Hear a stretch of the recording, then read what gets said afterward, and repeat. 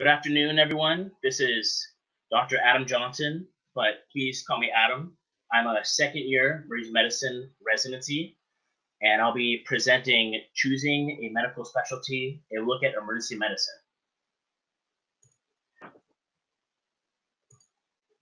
And right now, I'm calling in from sunny Bakersfield, California. It's about 4 p.m. over here, beautiful day. And I know some of you guys are on the East Coast, West Coast. I want to say thank you, everyone, for joining. And I have the honor also to introduce Gino Etta. Say hi, Gino. How you doing? And we also have Dr. Pavel Antonov. Hey, guys. Thanks for joining. And let's see, a little background on myself.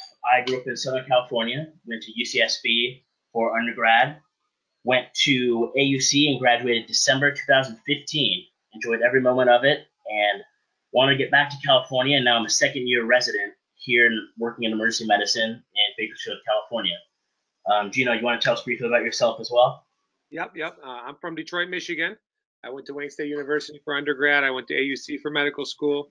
I also enjoyed every minute of the ride and did most of my course in New York, and now I'm back home, and I majored in emergency medicine here in Metro Detroit. Pavel? Hey, so I'm Pavel Antonov. I grew up upstate New York, went to undergrad there at state school at Binghamton University, went to med school at AUC, then graduated May 2016, matched emergency medicine down here in really hot Miami, Florida at Kendall Regional Medical Center. I'm a second-year resident here now, and hopefully we'll convince you this is the best specialty. Absolutely. So moving right along, today we're going to discuss the overview of emergency medicine. Where do emergency medicine physicians work? What it takes to become one of these great EM physicians? What is it? What also goes into making a great physician? Residency outlook, compensation, and some factors that go into choosing this great specialty. So overall, emergency medicine is this medical specialty dedicated to diagnosis and treatment. And a lot of times, patients coming through the ER, you don't really know what they have at first. They're going to have these unforeseen illnesses or injuries. And what really excites me about the specialty is that you have to be a great diagnostician. Just the mystery of what someone has is really exciting. And what this also includes is the evaluation, diagnosis, treatment, coordinating amongst multiple teams and providers, and also where these patients eventually going to go. Are they going to go to a medical service? Do they need surgery, or do you need to call psych? That's something that really draws me to this field, is that it's so diverse. You're working with so many different types of patients, depending on socioeconomic status or different walks of life, very sick to maybe a minor injury, families and patients.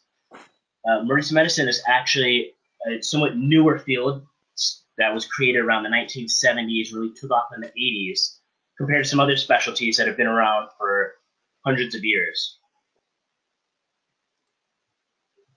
So where can you expect to work as an emergency medicine physician? And again, what I love about this specialty is that it's so diverse.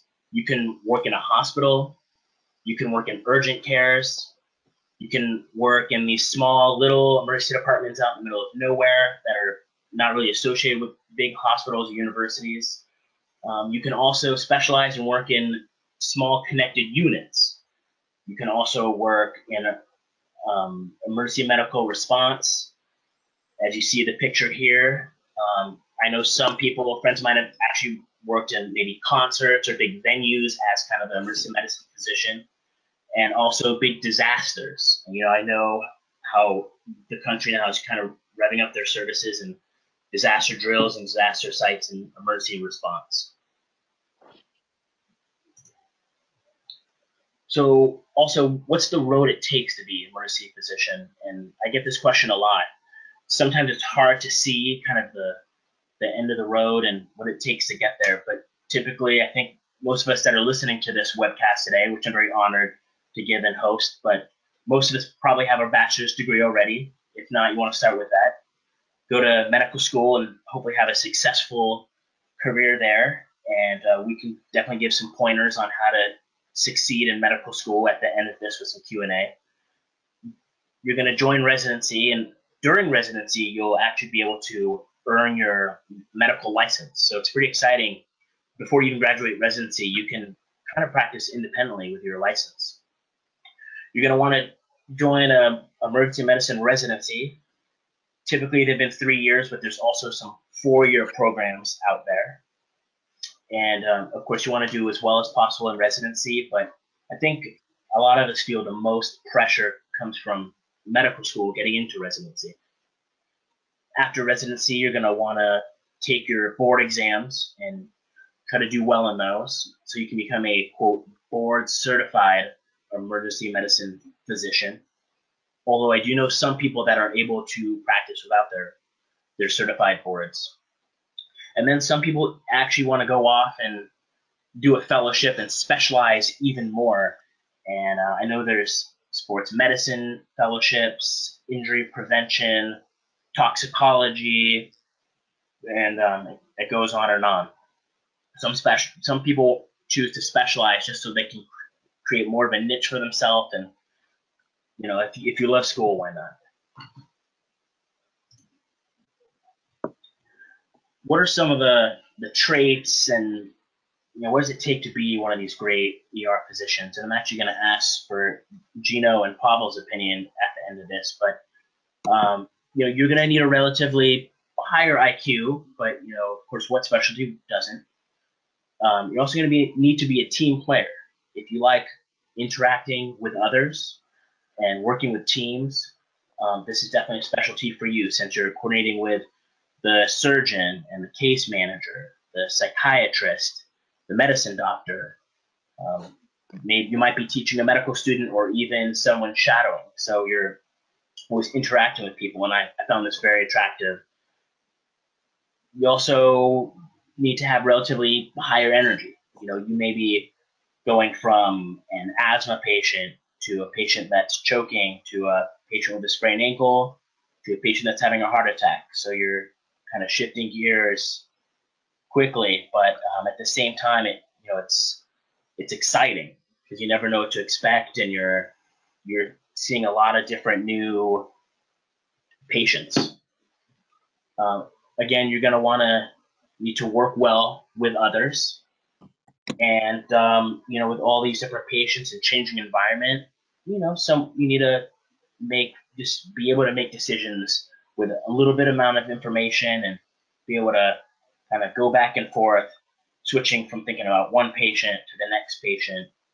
And it sounds overwhelming, but this is what we've been studying our whole careers for, making the diagnosis, everything you've learned in the textbooks and seeing these new patients. And to me, that energy just really drew me in. Pablo, maybe you want to elaborate? Yeah, I mean, one thing I've, realized over, a little over a year and a half is being confident, but being humble. You're going to know a lot of things. You're going to see people with complaints, going through all the different subspecialties, like Adam was saying, from cardiac complaints to renal complaints to musculoskeletal complaints. You have confident abilities. At the same time, you have to realize, you're the expert in emergency management, emergency stabilization of these conditions. And, there's a fine balance between being confident in your abilities and being humble, which I think is a big thing that I've learned during residency. And I think it's a very important quality to have. Yeah, absolutely. Gino, any qualities that you think are important for an emergency medicine physician?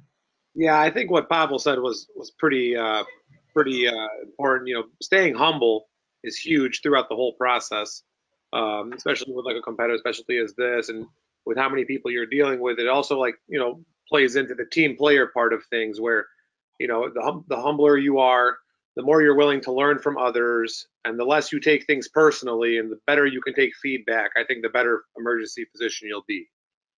Right, I completely agree. All right, moving along. So what can you also expect going into this field? they are, despite what you hear, they are increasing the positions, which I think is fantastic. There's definitely a great need for physicians and emergency medicine physicians in general. So here you can see on the graph, in the last 4 years, they've created 400 to 500 more positions. And there are more and more AUC students and IMGs acquiring these positions. So although it's competitive, it's not impossible.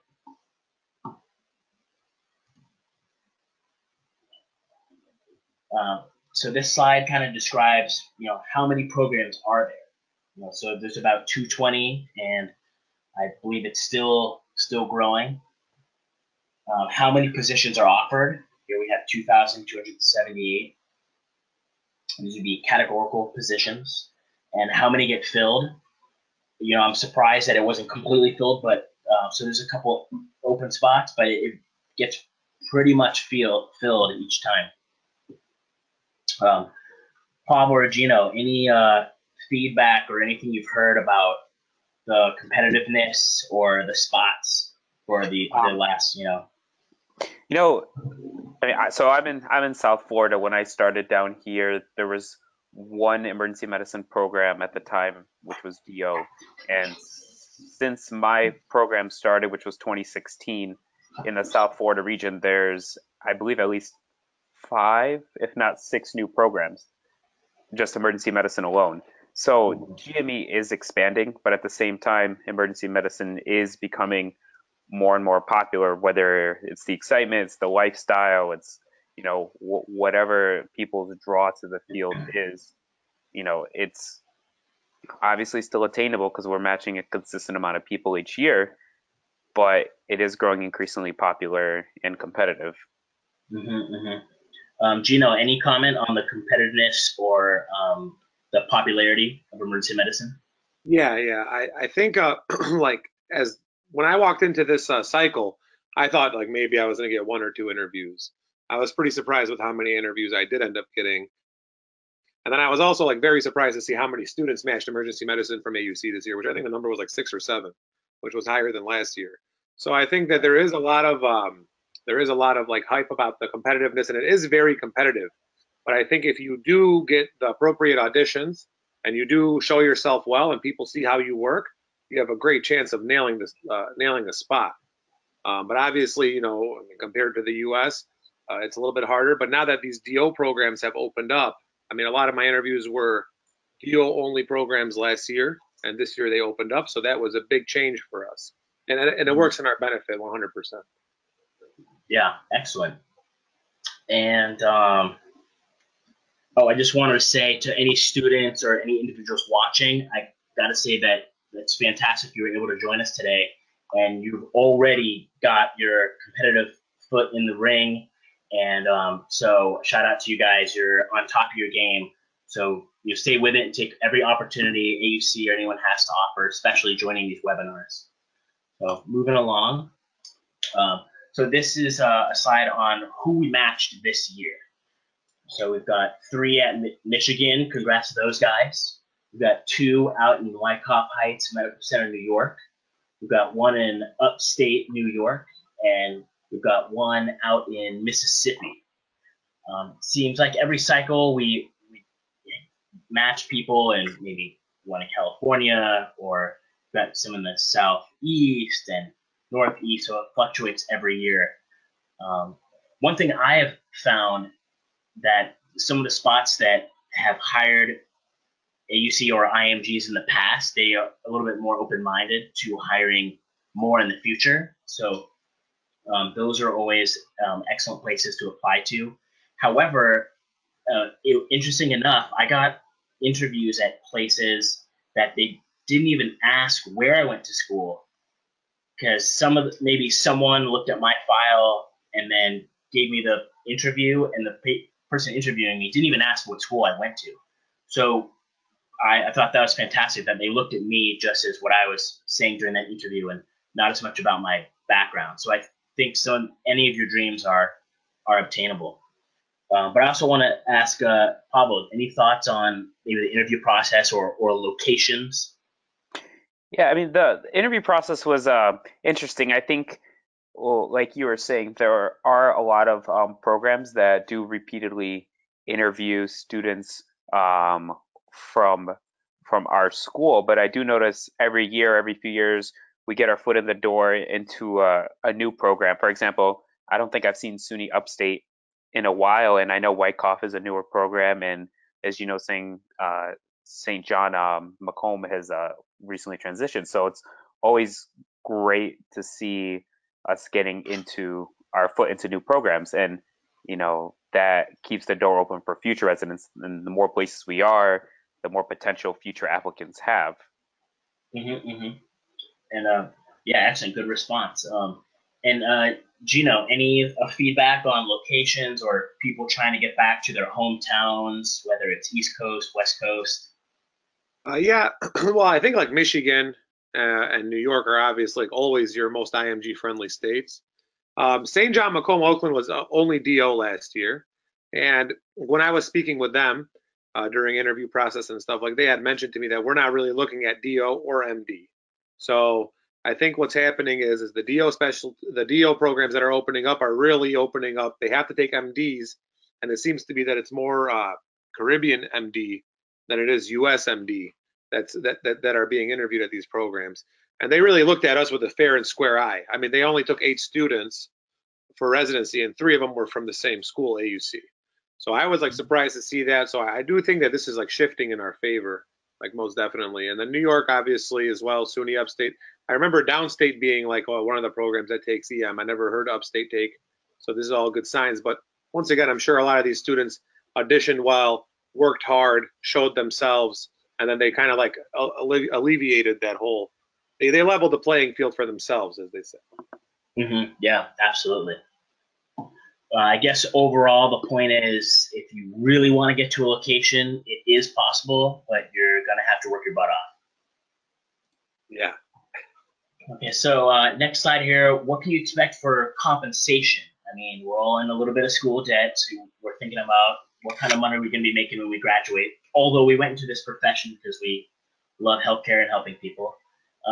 EM positions generally make, my experience, location may always depict what you get, but I think averaged, as you get, into your career, you can make up to 340,000. I know, like I said again, location-wise, it kind of fluctuates. You living somewhere that is really popular, everyone wants to live there, you might make a little bit less. If you're working somewhere that's in great need, but maybe it's not the most desirable location, I've heard of some physicians making up to $500,000 a year. So it fluctuates, but I think you'll be right around 250,000, 350,000 mark, which is not too bad. So, and also if you're interested in emergency medicine, I feel like you will always have a job because there's always people out there that are getting sick or doing stupid things. But we're always there to help. Pavel or Gino, any feedback on salary throughout your career? I mean, like, obviously you're going to be a physician, you're going to make money. Emergency medicine is kind of like this graph shows in the middle of the road. I think it is one of the reasons it is popular is that is, that lifestyle, quote unquote specialty that people do tend to call it, even though there is a lot of hard work. There's a lot of switching days and nights, and I think the compensation is fair. And like you're saying, you can go, large metropolitan area, live in a very desirable area, and be around average, or you can go somewhere very rural and make a lot of money and knock out your school debt very, very quickly. So, I mean, you'll be a doctor, you'll be an emergency medicine physician, you'll make money, you'll pay back your debt. Mm-hmm. Gino, any thoughts? I mean, I haven't started working yet, but it looks pretty to me.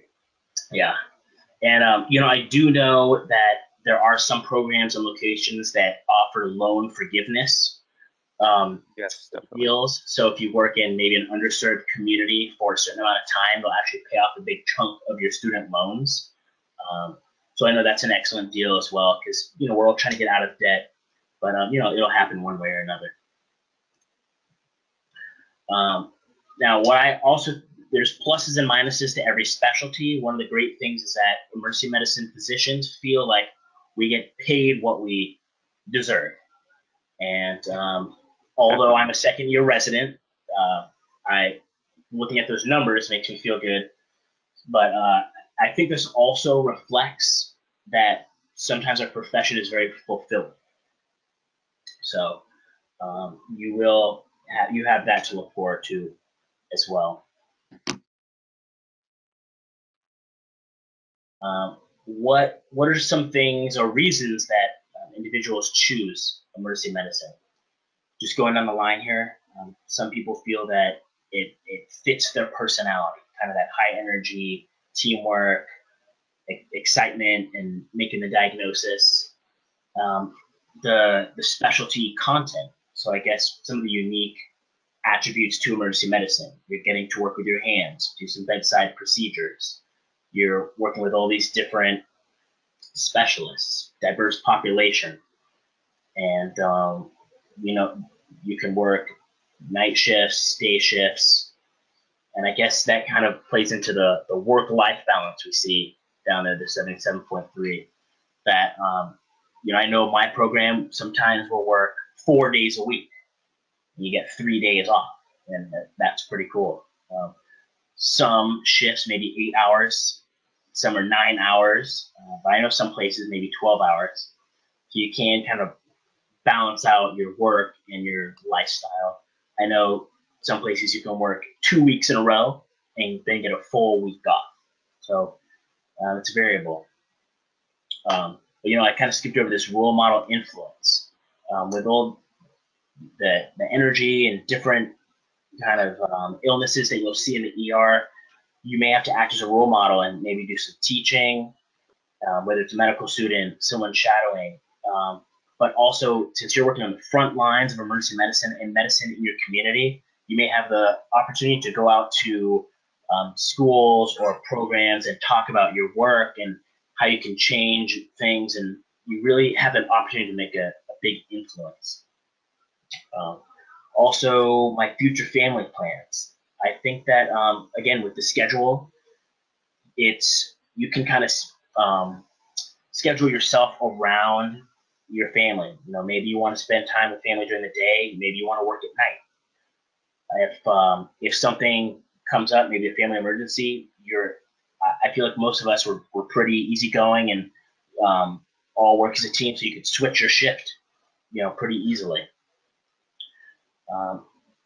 I do know a lot of individuals that want to go into a fellowship, so there's a lot of options for fellowships and kind of creating a niche for yourself. As for income expectations, I guess we kind of know what we're getting into for income. The specialty is competitive, however, it's very doable. And then down here at the bottom, length of residency, 3 to 4 years, not too bad. I chose a 4-year specialty, and I chose that because I didn't mind having that one extra year before having a long career, and I thought that might just make me that much better. However, with a 3-year program, you're probably squeezing in 4 years into 3 years, and you'll be able to get out and practice sooner, which that kind of excites me as well. And then expectations of family and education debt. I guess for a family, just like any specialty, you're going to have to make sacrifices, and but in the end, I feel like it's worth it. And then education debt, we're all going to be in pretty similar debt, but work hard, get a good job, and you'll be able to pay that off. Pavel, anything specific on this side that you'd like to talk about or point on? I think I agree with this chart in general. I mean, I think my personality fits with a lot of people that work in the emergency department. I love everything that has to do with emergency medicine. So the things that are at the top of the graph were my big contributing factors as to how I ended up in emergency medicine. And I agree, education debt, it's just something that we really, really do think about. But at the end of the day, like I mentioned, that's not something that we should really worry too much when making your specialty decision. because you will pay off your debt, but you do have to work in your specialty for the rest of your life. So I completely agree that the income expectations and education debt are in the middle and lower part when driving specialty choice. And Gino, any thoughts or feedback? Yeah, I think like the personality fit's like huge. I feel like that's why the SLOs are so important, which is like the standardized letter. So they want to see how you work in the department. So personality fit's probably like the most indicative of, you know, your ability to actually become an ER resident. But I actually ended up having a mentor as well. So role model influence was big for me. I had a mentor that kind of guided me the whole way through. So I would suggest, you know, if you're really interested in it, to find somebody who's done it before and who can kind of guide you through it, because there's a lot of tips and tricks to this that I feel like I would have never known without that mentor. So. Yeah, absolutely. And I think we'll be actually concluding here. So I want to thank everyone for joining. However, we're not going to we're not going to completely. We're going to conclude with some question and answers. But I just wanted to say real quick, thank you, Pavel and Gino, for going through the presentation with me. Also, special shout outs to Gustavo and Jamie out there for helping set this up. And also Laura. Oh, let's see. Okay, so question and answer. I wanted to ask if anyone has any specific questions that myself, Dr. Antonov, and Dr. Etta can answer for you guys. I think most of you have a kind of a box typing section on the right there if you want to type in a question, and we can do our best to answer it. I think a lot of us have had the same questions or may all have similar questions, and you know, since we graduated most recently, we can probably answer some of these common questions. Let's see here. How many are online? 24 people? Yeah, looks like we got 24. So, and I'm just looking at some of our questions here.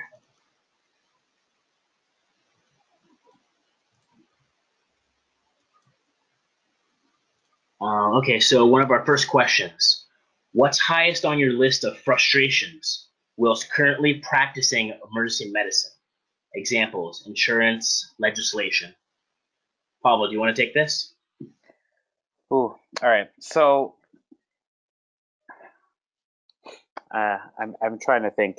You know, I think one of my biggest frustrations is just kind of the world of medicine. So my program, it's based at a community hospital. We have a bunch of residency programs here, but it is a community hospital, so you get to see kind of more the more common practice setting. You know, not every place is an academic hospital. That's the minority. So this is the more common practice setting, and you know, there's a lot of you see how medicine starts to get driven by numbers, metrics, and a lot of oversight is by people who have not gone through the same training as you. Now, that is not unique to emergency medicine at all. It's just the way medicine is. So you know, that can be frustrating at times, where someone who doesn't know what your day-to-day job is tries to dictate how fast and how long, you know, you have to do certain things, like place certain orders. But that is just, you know, like any other job, there are rules and guidelines, and it is something that every physician has to adopt their practice towards. But you know, it is one of the more frustrating parts of medicine in general. Okay. Another question here. How important is it to have elective clerkships that reflect busy trauma centers on your transcript or letters from locations like that? Gino, any experience with this? Yeah, I think that it's actually pretty, you know, the SLOs. So when you get a standardized letter of evaluation from, you know, one program or another, like I think some programs carry a lot more weight than other programs do. So if you can kind of get yourself like into like a level 1 or like a nice trauma center with a pretty busy emergency department, that's, I mean, it doesn't have to be university based, but it just, you know, if they have a good educational reputation, it will make a difference than if you do an elective at an emergency department that has no residency program. So you need to at the very least, do an elective at a program that has an emergency residency program there, because those letters are going to be looked at, I think, with a little bit more weight, from what I understand. Right. If you don't mind, I'd like to add to that. I completely agree with you. Rotating, I wouldn't worry as much about whether it's level 1 trauma, level 2 trauma, level 3, level 4 trauma, or not a trauma center. But like Gino said, the most important thing is that there is an emergency medicine residency there, because with, like he was saying, we keep talking about these standardized letters of evaluation. Most, if not all, programs require one, if not two, of these letters, which can only realistically be filled out by faculty members of an emergency medicine program.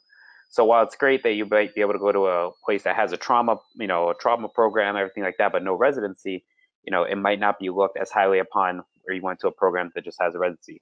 So my hospital is a level 1 adult pediatric trauma center. I think trauma is personally one of the less important things when making a decision in an emergency medicine program. Yeah, I agree with that.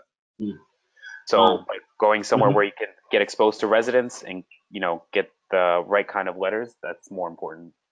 Yeah, that's huge. I think the people who struggled with their who did not get as many interviews, they didn't do any ER rotations at residency programs, and it just didn't pan out as well. So I personally believe the first place I did an elective at, they wrote me a nice letter and whatnot, and I think that was a really big part of the reason I got as many interviews as I did, and it helped a lot. It really does help a lot if there's first of all, the residency program is somewhere for you to showcase yourself, so you're not wasting an opportunity. So first off, you're showcasing yourself to that program, so you might be able to go there.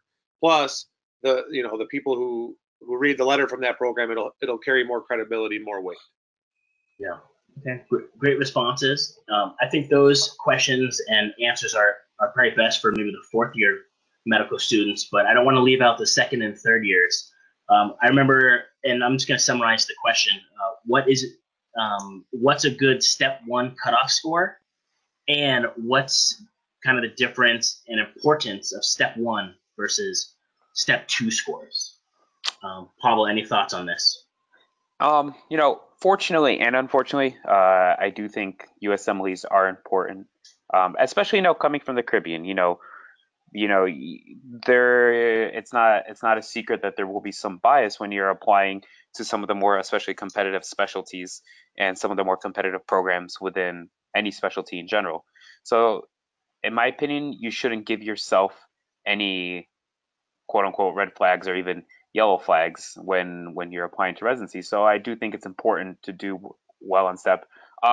If you to put a specific number on it, I mean, this is just anecdotal. I mean, it seemed that people that were in the mid 230s and above were getting more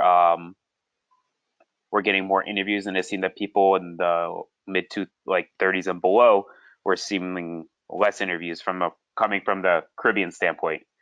So that's kind of my take on it. I do think it's really important, and if you're looking for a specific number, I'd be targeting at least the mid upper 230s and above.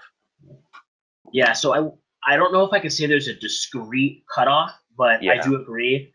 The higher your score, the more interviews. And I actually had a mentor tell me, don't pay attention to the cutoff score. You should be scoring as high as you possibly can. Exactly. And do whatever you can to get that high score to make sure you land into emergency medicine.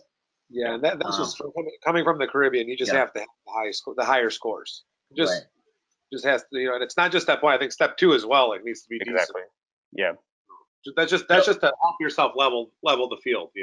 Yeah, absolutely. And but I guess step 1 compared to step 2 scores, I do know that, and I'm after talking to a lot of people and reviewing this, especially at conferences and talking to other program directors, that a lot of people will look at step 1.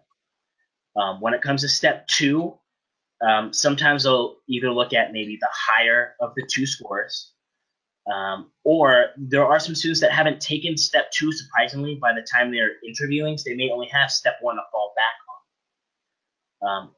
So either way, I guess you want to score really high. However, you don't want to score high on step one and then score lower on step two. So, Yeah. but I think it's better to score, good or well on step one and then even better on step two. So if you do poorly on step one, you better do awesome on step two. So I guess either way, just do the best you can. You're going to have to make sacrifices, but I think in the end, it'll be worth it. I'd say at a minimum like a 230 with like or more, you know. Yeah, that's probably a safe bet. However, I know people that have gotten in with a 215, a 225. Yeah, it's kind of like a weird specialty like that because you'll go and you'll talk to them and they'll say we don't care about step scores, but that's not Right. necessarily like pertaining to Yeah. us. It's one of those specialties that really, honestly, like, I mean, I was rotating with U.S. students that had 210s, 215s, but I think like to kind of save yourself, because like they're going to ask you that question. That's like the first question I get asked all the time. So, right. And we do have to remember that we're at an international medical school that they may not be as familiar with. So you want to do your best to shine and stand out amongst every other student. Because it is competitive. Yes, because it is. Yes, very competitive. And I'm sure Pablo and Gino can agree that I feel like getting to this specialty, it's kind of like a big pie chart. If you do not as well in step one, you need to have good step two, be better in these other parts of the pie. Maybe some research, maybe getting involved with student union at school, maybe having some other extracurricular activities. Maybe you don't have any research, well, you better be better and have more stuff in the other categories, if that kind of makes sense. But let's see. Let's move on to one of our next questions. Why did we choose an international medical school? Pablo, do you want to start? Well, so when I was an undergrad, and sorry, and yep. compared to maybe a U.S. school, why did you choose AUC? I guess essentially. I mean, it's no secret for me. When I was an undergrad, I wasn't the best academic student. My focuses were on doing other stuff, which was mainly emergency medical services, which was pretty much how I got into emergency medicine in general. One of my biggest problems was I didn't know how to study properly. So when it came time to take the MCAT, I didn't know how to prepare. So I applied, to U.S. med schools, but ultimately didn't get in, and I didn't feel that waiting around was the right thing for me. And I had some friends that were students at AUC at the time, and everything was going well for them. So I thought I would give it a shot. And once I got to AUC, you have no other choice but then how to learn how to study. And that's how I ended up at AUC. And everyone at AUC has a very different reason and story as to how they got there, but that was mine. Excellent. And Gino, did you feel prepared after you came out of AUC, or what were things that AUC did to prepare you? Yeah, so AUC to me stands for American University of the Comebacks. So I feel like obviously I didn't even apply to any U.S. schools myself. I just kind of went straight there. Went straight to the Caribbean. I just felt like I had a better control of my fate. Because I know if I worked hard, I would do well. I think AUC gave me everything I needed. Like as far as resources, as far as opportunity, it was honestly they gave me everything I needed, especially like for the step one stuff. I mean, like I remember taking step one, like reflecting on lectures. Like we had good lecturers. Of course, there's like the ups and downs. There's there's your instabilities here and there, but a lot of it really is like on you too. So you do have to like kind of walk in there knowing that this is on you, and like if you just take that responsibility and you do the sink or swim mentality, that's just how I got through there, sink or swim. I mean, life or death. It's just like you have to succeed. So I'm sure you guys remember very fondly, but I think one of the great things about AUC was when I was a first and second year on campus, we had one-on-one tutoring. So maybe you're taking anatomy, and there is this whole one-on-one tutoring group association and you can sign up with a one-on-one, maybe anatomy tutor, maybe pharmacology tutor, maybe any of these other classes, and you'd meet up for maybe an hour at lunch or an hour after class. And maybe you weren't doing as well in one class, you're meeting every single day leading up to the exam. And I thought that was fantastic because some classes I need extra help in, so I either was tutored, and then years down the line, I actually signed up to be a tutor myself. And so when I was tutoring pharmacology, that reinforced the pharmacology from my end. And I still remember I still use some of the information I use tutoring daily when I'm seeing patients. So I know the tutoring, one-on-one tutoring is really big. Also, I thought AUC had a fantastic open door policy of the professors that, again, if you were struggling in a class or just wanted clarification of a topic, you could go to their office, which they normally have the door open all the time. But of course, who wouldn't in 80-degree Caribbean? They had the door open, and I remember going to, I can't remember her name, the immunology professor. Brachiali. Brachiali. I used to show up at her office every single day after class, and I would just sit there with the textbook, and her and I would just go over and talk about immunology. And but I remember I got a poor grade on one of my exams, and I was pretty disappointed. But I went to her open door policy sessions every single day, and I think I got maybe a 99% on one of my exams. So I thought the professors are there to support you. You're at an international school, and everyone has left their friends and family behind, so everyone is there, kind of like a new family, to support each other. So I think there's a really good support system there. Yeah, I went to the office hours. Like that was probably the biggest part of my success in the beginning. Was like I went to office hours every day, and then I became a tutor as well, and then I had a peer-to-peer tutor, and the tutoring thing was huge because it kept you fresh. But the office hours was like invaluable. And you ask, how do they help you become successful? This is not to brag at all, but if I were applying, I'd want to know, are the resources available for me to do well and succeed in the field? I felt very prepared for the USMLEs. I scored very high on step 1 and step 2. I passed all my exams on my first try. I was able to match into emergency medicine. The question I had was, when I started residency, am I still going to be looked, are there going to be any issues? Am I going to be looked down upon? Is there going to be a bias in my emergency medicine program? We do have a few international graduates, but it's a mostly U.S. It's a program full of mostly U.S. students, and it doesn't matter. No one asks you where you went to medical school. No one asks what you scored on your USMLEs.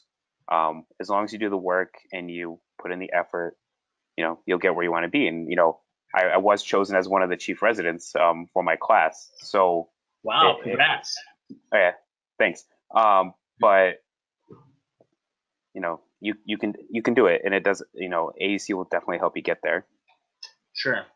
You just have to work hard. I mean, there's like no getting around it. Yeah, there's no shortcut.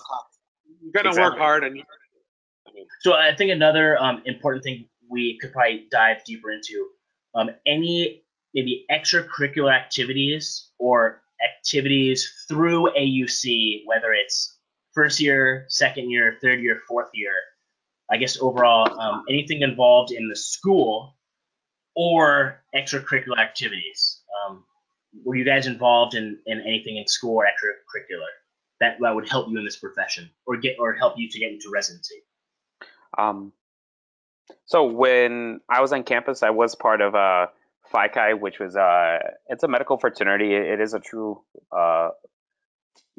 service organization. I think we did a lot of community service. We did a lot of fundraisers, and it was a great way to make friends and meet upper semesters that would definitely help you with your med school experience. And a lot of those connections carry on to clinical years, and that translates to helping you get rotations and tips and pearls as to going through residency. So I think that was one of the biggest things that helped me. So I'll let Gino add on. Yeah, Gino, were you involved in any school activities at AUC or even outside of AUC? Honestly, I really focused a lot on the tutoring. I did a lot of the big group tutoring and the peer-to-peer tutoring. And then like when the community service day would come around, like I would do that as well. But the tutoring I felt was, if that counts. I mean, I thought that was the most beneficial Oh, yeah. as far as like Yeah, what absolutely. reflected on board scores and stuff, Yeah. Let's see. I too did tutoring. I think it's also important to not forget about your passions or your pastimes. So residencies also want to see that, you have hobbies. You're a normal person. Maybe you like to play guitar. Maybe, myself, I was really into running and long distance running. So although I did do a lot of stuff on campus, research, a little bit with student union, which looks good, but extracurricular, when I was in New York, I was able to get involved with the New York Roadrunners, this running association, and I actually volunteered in the medical tent at the end of the race, kind of working as like a volunteer kind of paramedic EMT. Although I didn't have any credentials. I just said, hey, I'm a medical student, and I was treating runners. So I was able to combine my love for running, and I got to actually sew up someone's head that had fallen during a rainy day race. A lot of scraped knees. But you're a medical student, so you know a lot more than most other people there. So I think if you can find something to combine maybe what your passions are and somehow involve medicine, or just staying involved with something you're really into, then I think that looks good as well. I know people did some volunteering on the island. I know there was like a diabetes clinic on the island. I had some friends that were very involved in the student union at AUC, maybe first and second year. And then I guess I would conclude this question, not the Q&A, but just the question, with I'm really involved in EMRA. If you guys are really into emergency medicine, EMRA is the Emergency Medicine Residents Association, and medical students are involved in that as well.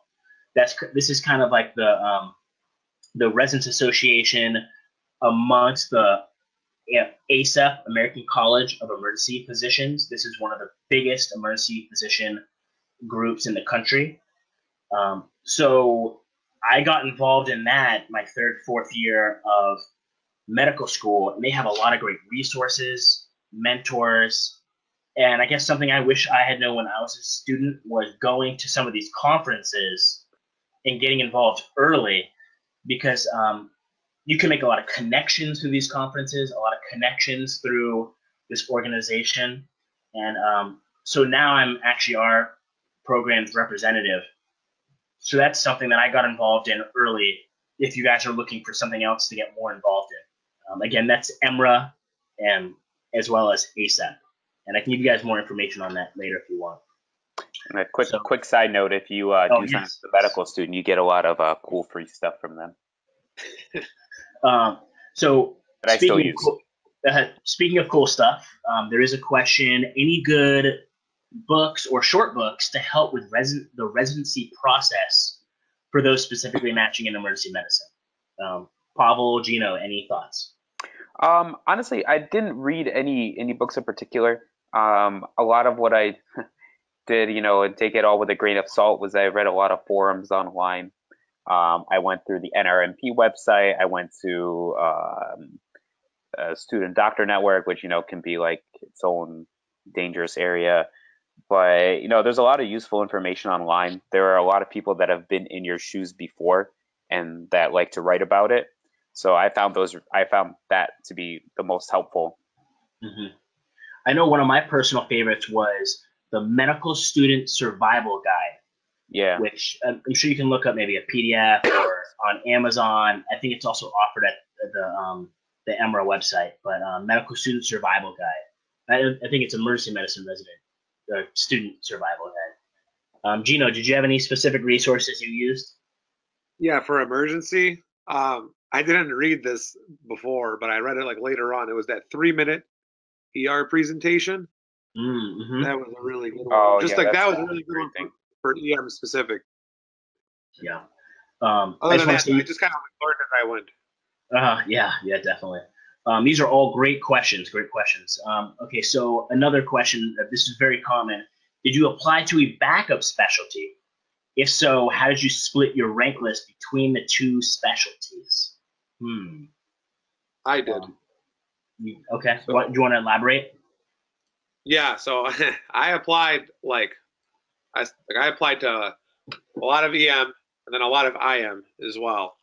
I actually got asked in an interview. They asked me like, "What are you going to do if you don't match EM?" And I said, "Well, I guess I'll just do IM."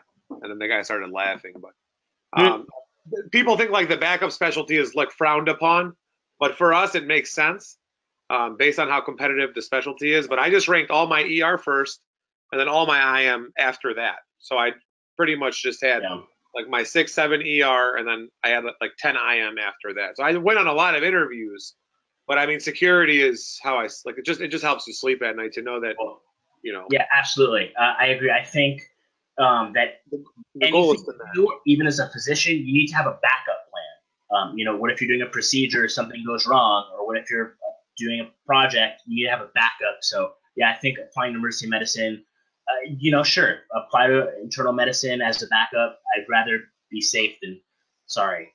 Pablo, any thoughts on this? So I actually I did apply for a backup, same with Gino. I applied internal medicine as a backup because I just didn't know 100% what to expect when it was coming for interviews. I didn't want to do internal medicine that badly. But it was a alternate pathway to getting into something critical care. So I thought, worst case scenario, I can make do with it. Personally, if I had to redo it, I would probably still apply for a backup specialty just because the fear of the unknown.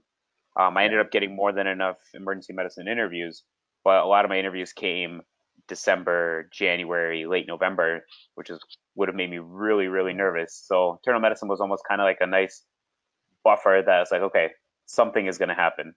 Yeah. And it's going to be okay. Yeah, because, you know, if you have the decent board scores, you know, you don't want to throw away like a guarantee match. Yeah. Exactly. Internal medicine is not as, I mean, you just have to apply the backup.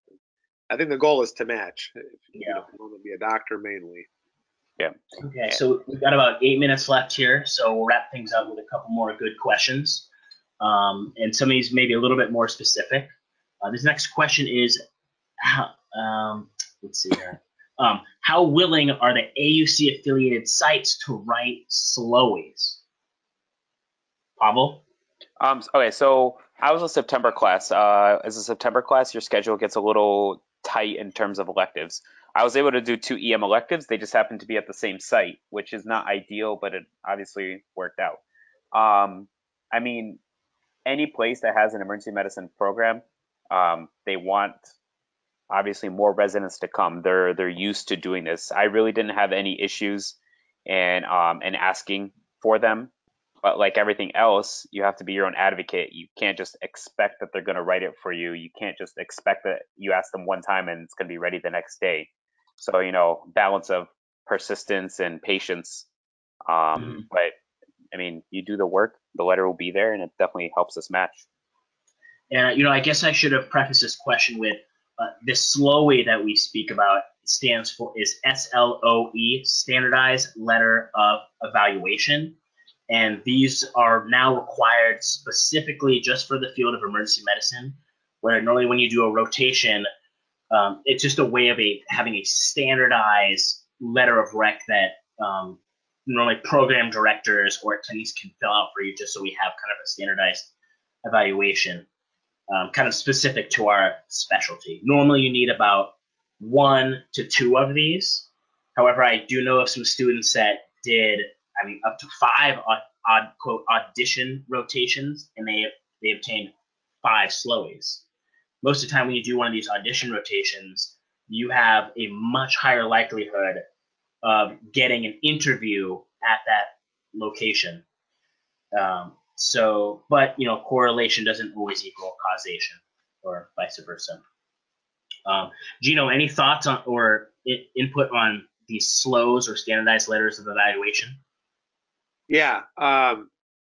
So as far as, you know, like AUC sites for emergency medicine, and like, you know, AUC being so AUC is not going to be the person who gives you the SLO.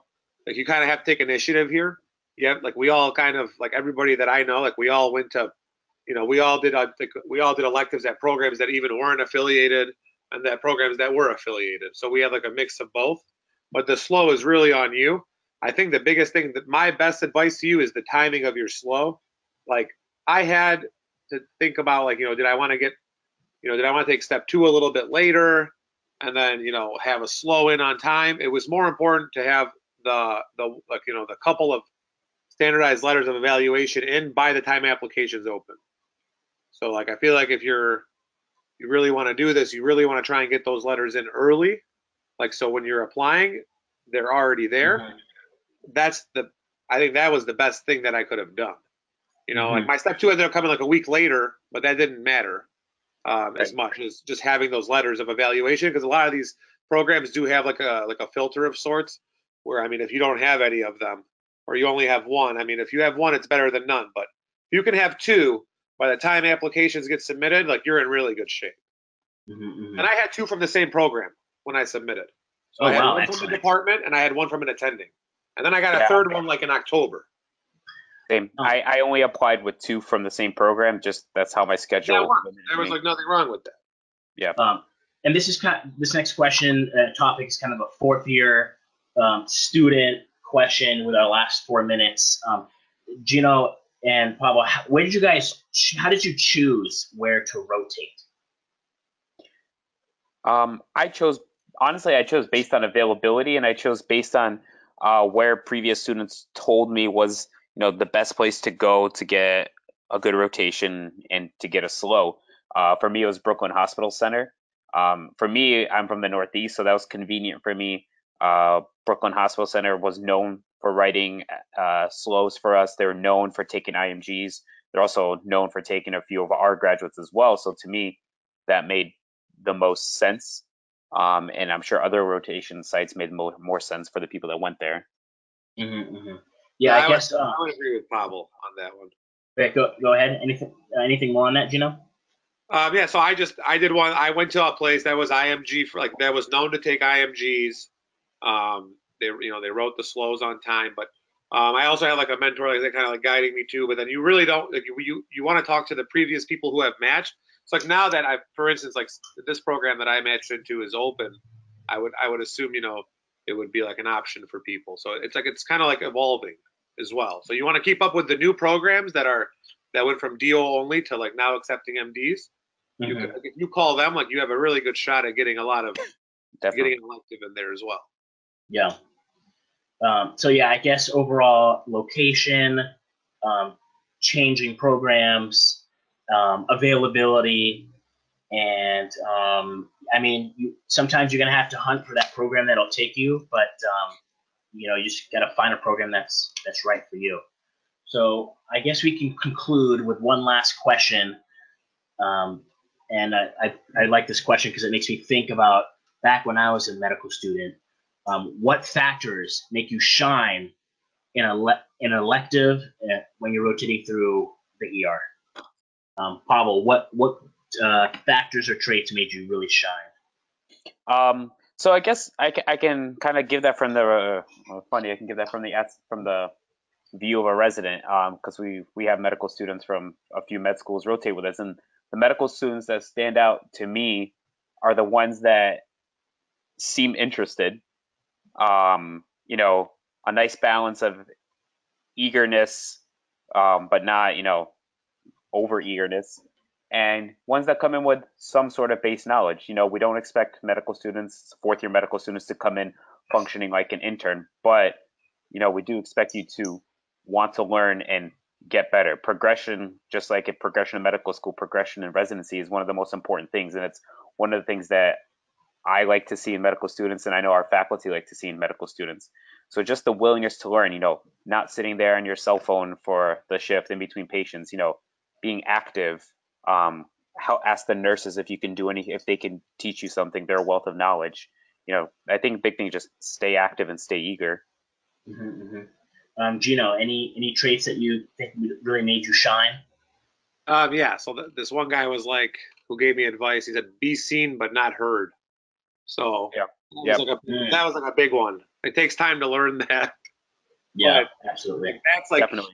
you don't want to, it's like we are high energy, so you need to find the balance.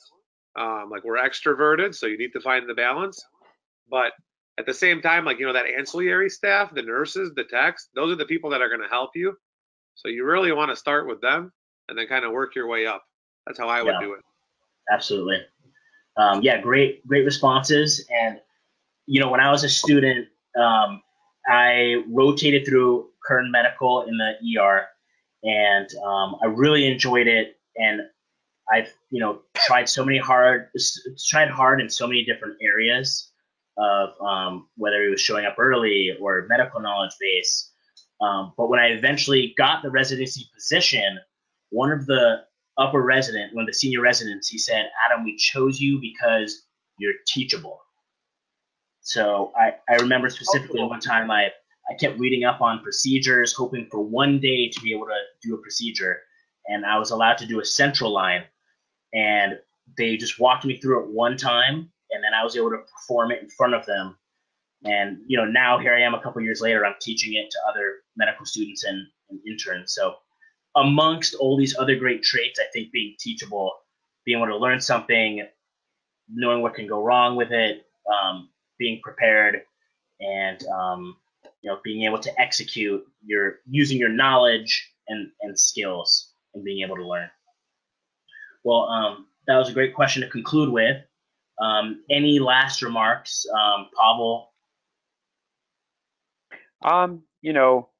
If we're talking specifically about emergency medicine and going to AUC, it's obviously something that's very attainable, where year after year success. We obviously all think this is the best field and the best specialty to get into. And, the simple thing is to work hard. The hard part is to actually do it. So, I mean, if you guys ever have questions, I'm sure you guys can get our contact info, send us an email. We'll definitely be able to help out. Mm-hmm. Any last words, Gino? Yeah. So you kind of like touched on the coachability. Taking feedback is so important with this specialty. And I think that, for every 10 people that I'd ask for feedback, maybe one person would give me true feedback. So the feedback is huge so you can grow. And you can't really grow unless you're kind of like paying attention to the things that you can work on and fix. So to be coachable, you have to be able to take feedback like a champion and like ask for that feedback like aggressively. People might give it to you, people might not, but there will always be that one resident who kind of just tells you exactly what it is you need to work on, and then that'll just be something that you take with you for till as you move on through your next elective and your next rotations and your interviews as well. So just constantly keep that in mind, I think is big. Absolutely great last point. Well, I want to thank Pavel Antonov and Gino Etta for being panelists on this webinar today. Again, I'm Dr. Adam Johnson, second year resident, but please just call me Adam. We went a couple minutes over, but there's a lot of great juicy info here today. So I'm honored to have hosted this, and thank you for AUC and everyone for putting this together. Hopefully we can do more of these in the future. Any other specific questions, feel free to get our information, and we're always more than willing to share information. We want as many of you to do as well as possible and to achieve your dreams. So and just don't forget, it's not a sprint, it's a marathon. Thank you, everyone. Thank you.